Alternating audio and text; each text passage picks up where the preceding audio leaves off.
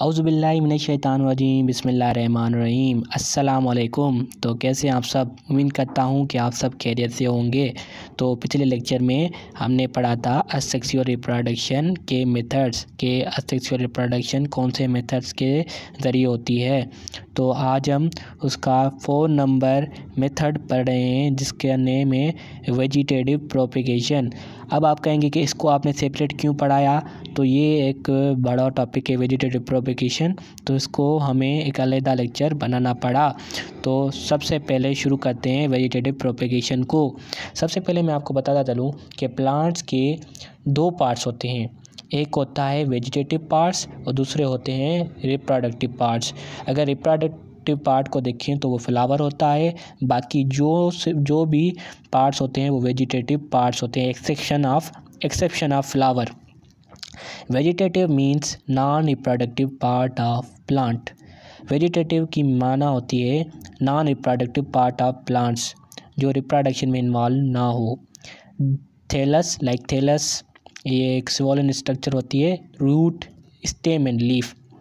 If any of this part develop into new plant called vegetative propagation.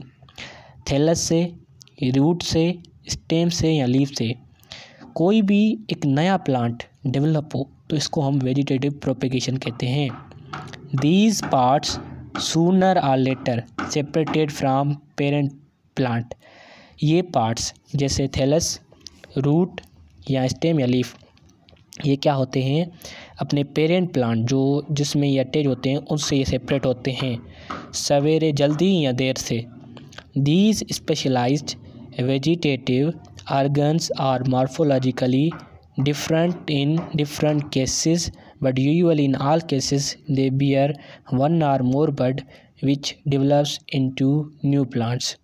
अगर हम एक specialised vegetative argon को देखें तो वो मार्फोलॉजिकली देखने में डिफरेंट होता है डिफरेंट केसेस में, बट अगर हम अमूमन देखें तो सभी में ये एक से एक या ज़्यादा बड होती हैं जो कि एक नए प्लांट्स में डेवलप होती हैं।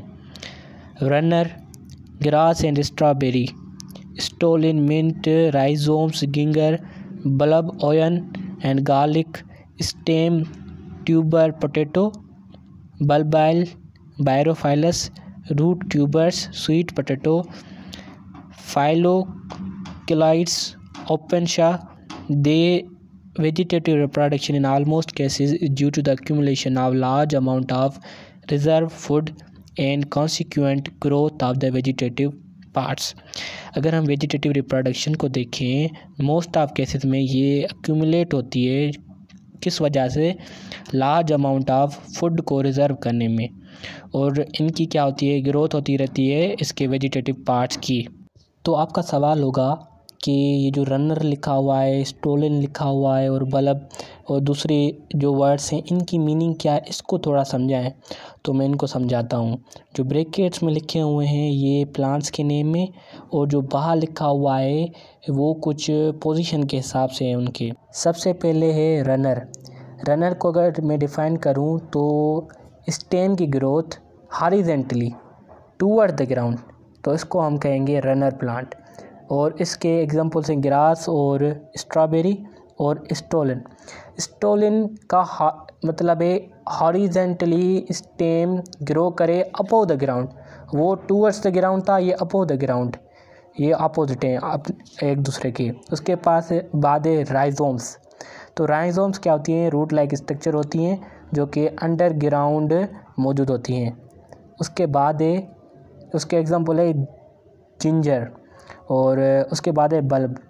बल्ब क्या है, एक शॉर्टेन अंडरग्राउंड स्टोरेज स्ट्रक्चर होती है, मतलब कि एक स्टोरेज नुमा एक स्ट्रक्चर जो कि अंडरग्राउंड मौजूद हो, उसको हम बल्ब कह सकते हैं। उसके एग्जांपल हैं ऑनियन एंड गार्लिक।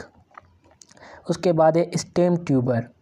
तो स्टेम ट्यूबर भी एक स्टोरेज स्ट्रक्चर नुमा है, लेकिन इसके जो स्टेम के पार्ट्स होते हैं वो लार्ज होते हैं, बड़े होते हैं। और उसके अलावा है बल्बाइल। तो बल्बाइल क्या होता है, एक स्मॉल यंग प्लांट होता है जो कि रिप्रोड्यूस होता है axillary bud of the plant parents plant stem, जो पेरेंट होगा उसकी स्टेम होगी, उस पर ये जो यंग प्लांट है ये रिप्रोड्यूस होगा फ्रॉम एक्सिलरी बर्ड से। इसका एग्जांपल है ब्रायोफाइलस। उसके बाद है रूट ट्यूबर्स। रूट ट्यूबर्स का भी मतलब यही है कि एक स्टोरेज स्ट्रक्चर जो कि अंडरग्राउंड मौजूद हो, जिसमें स्वीट पोटैटो इसके एग्जांपल है। इसके बाद है फाइलोक्लेट्स। फाइलोक्लेट्स में क्या होता है, एक फोटोसिंथेसिस स्टेम्ड होती है जो कि ज़ीरोफाइट्स में पाई जाती है, जिसका एग्जांपल है ओपनशिया।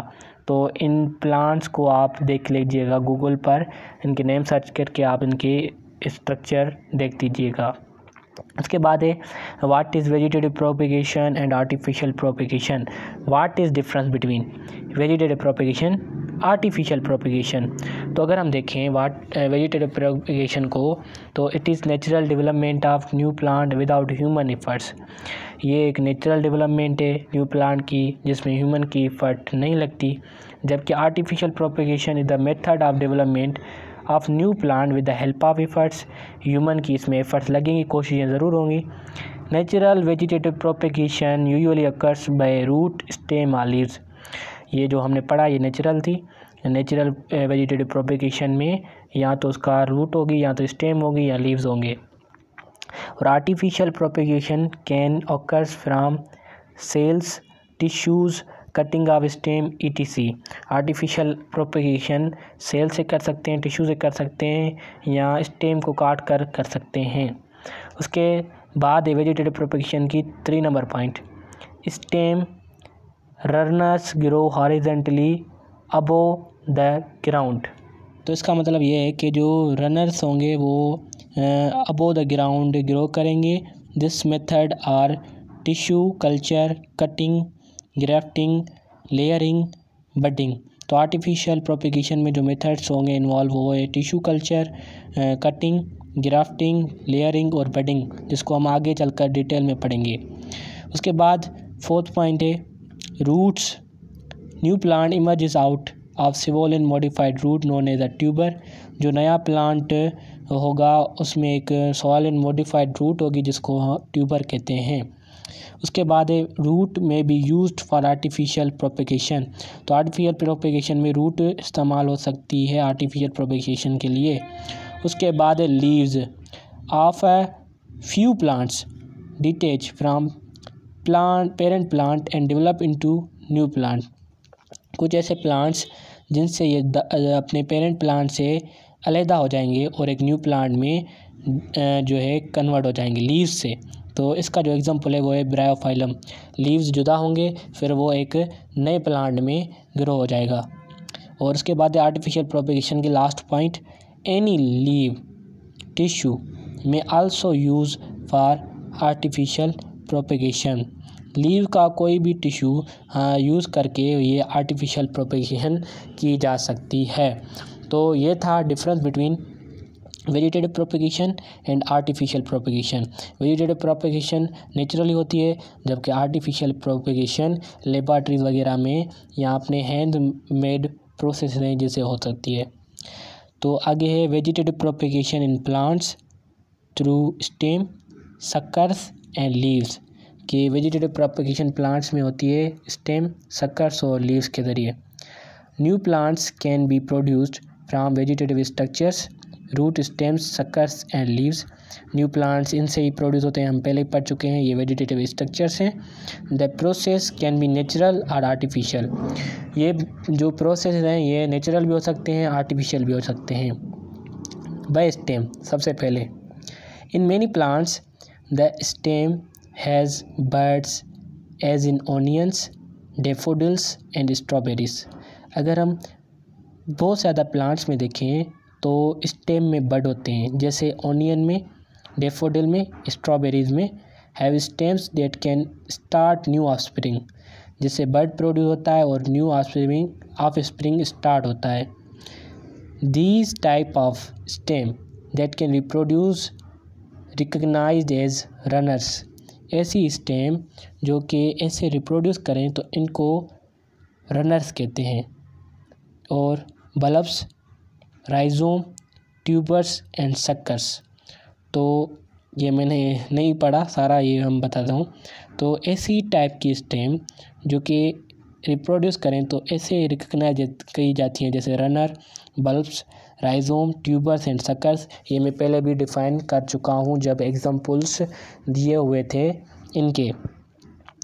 तो नीचे वेजिटेटिव प्रोपेगेशन बाय स्टेम, तो इसकी स्ट्रक्चर दी गई है कि स्टेम में एक बड होता है जैसे ओनियन, डेफोडिल और स्ट्रॉबेरीज में, जो कि have stems that can start new offspring, जिससे न्यू ऑफस्प्रिंग प्रोड्यूस होता है। तो आगे हमारा जो दूसरा टॉपिक है वो है लीव्स। लीव्स से कैसे नया प्लांट होता है produce. Some leaves have bud on their margin. कुछ प्लांट्स होते हैं, वो हमने पढ़ा स्टेम पर बड, अब पढ़ें लीव्स पर बड। अगर हम देखें तो कुछ लीव्स में उनके मार्जिन पर एक बड होता है, जैसे ब्रायोफाइलम का example. These buds give rise adventitious roots.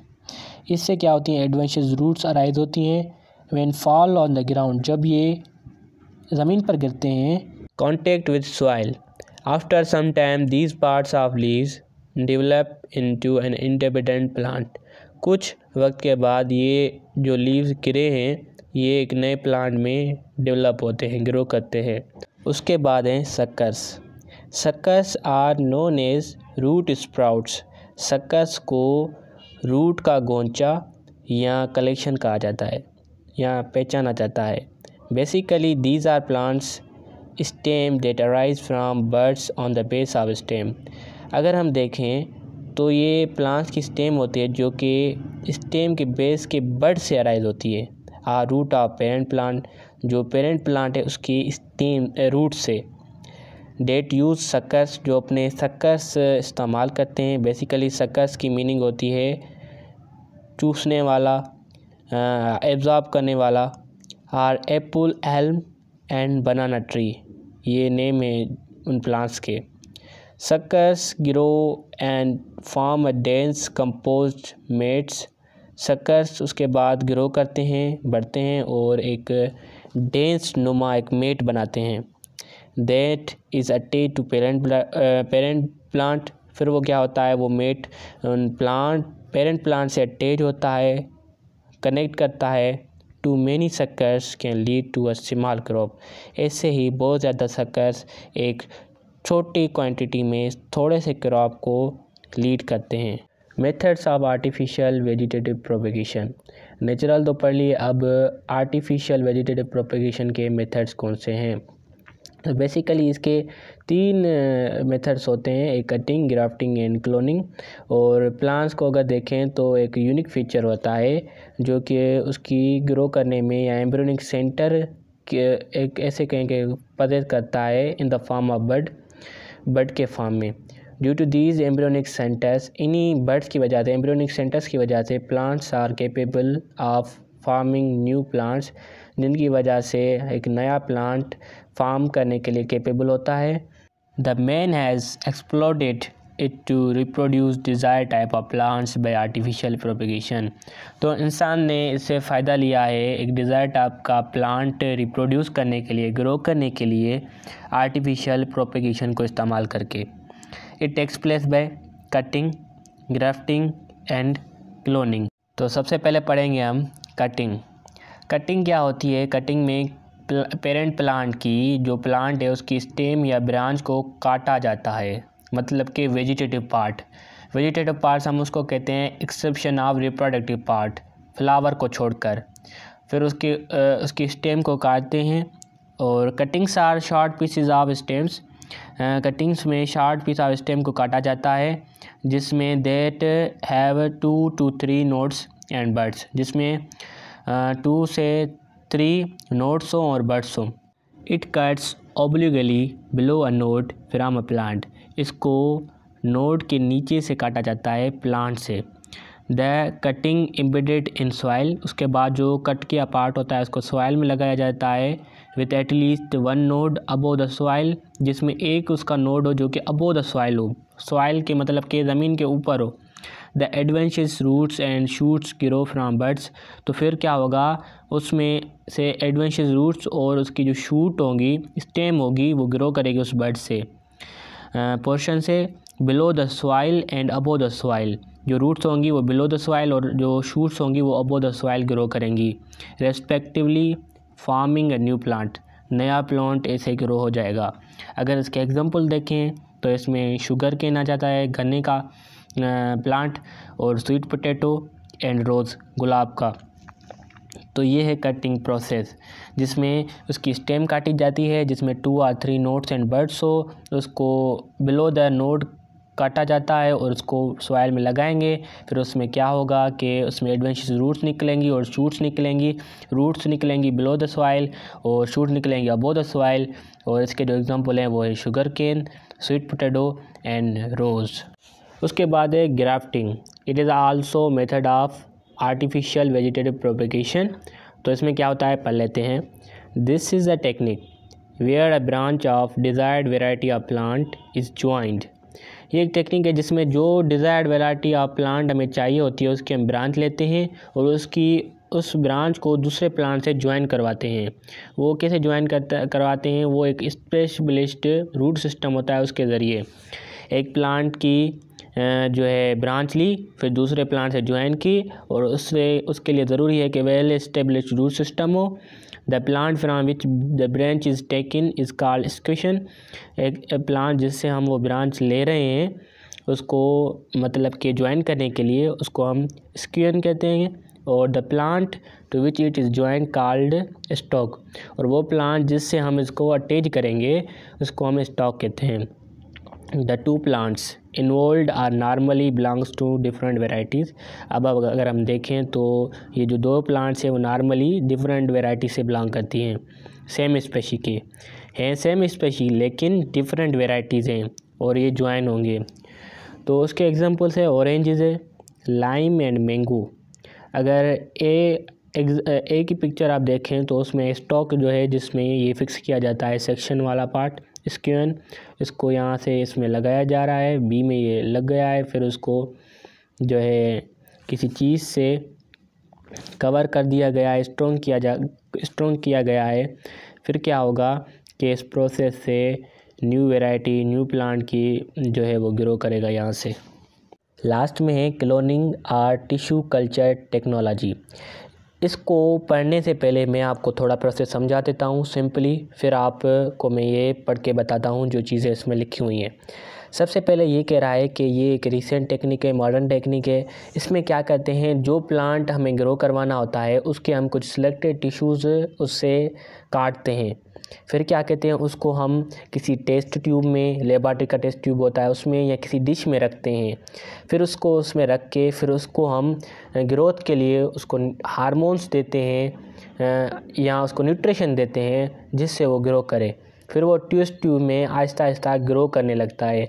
जैसे वो थोड़ा थोड़ा ग्रो करने लगता है तो फिर उसको फील्ड में ट्रांसफ़र किया जाता है, सॉइल में ट्रांसफ़र किया जाता है।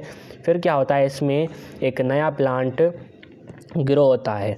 और अगर हम इस टेक्निक को देखें तो इस टेक्निक से हम large amount of the plants जो है हम ग्रो कर सकते हैं। अब आते हैं आपकी बुक की लैंग्वेज पर। ये कह रहा है it is one of the recent technique है। In this method tissues of selected plants are cultured using ability of sexual reproduction in test tube. कुछ टिश्यूज़ को लिया जाता है, सेलेक्ट किया जाता है, फिर उनको सेक्सुअल रिप्रोडक्शन की एबिलिटी होती है उनके पास, तो उनको टेस्ट ट्यूब में डाला जाता है डिशेज़ में। इसकी ग्रोथ के लिए, इसको बढ़ाने के लिए हार्मोन्स इसमें ऐड किए जाते हैं ताकि ये ग्रोथ करे, जो कि इसकी ग्रोथ मीडियम होता है हार्मोन्स। उसके बाद है after some time the baby plant is transfer to field for large commercial scale production of desired yield. फिर उस बेबी प्लांट को जो टेस्ट ट्यूब में ग्रो कर रहा था उसको लेके जाके सॉइल में लगाया जाता है, फील्ड में लगाया जाता है, फिर उससे डिज़ायर्ड अमाउंट ऑफ प्रोडक्शन होती है। तो this is all about today's lecture. Hope कि आपको पसंद आया होगा। मिलेंगे ऐसे नए लेक्चर में, तब तक के लिए अपना ख्याल रखिए। Wish you best of luck and I love you all.